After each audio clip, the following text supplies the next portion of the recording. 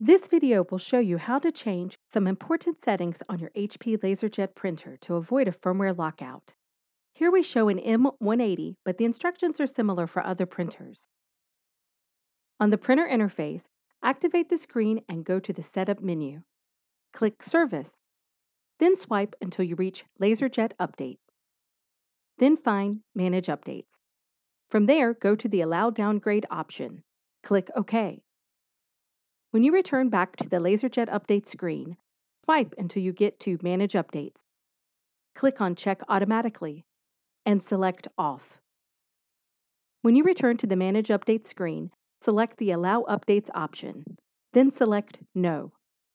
Then you can return to the home screen. In less than 1 minute, you can protect your printer against harmful firmware updates that can lock out aftermarket cartridges.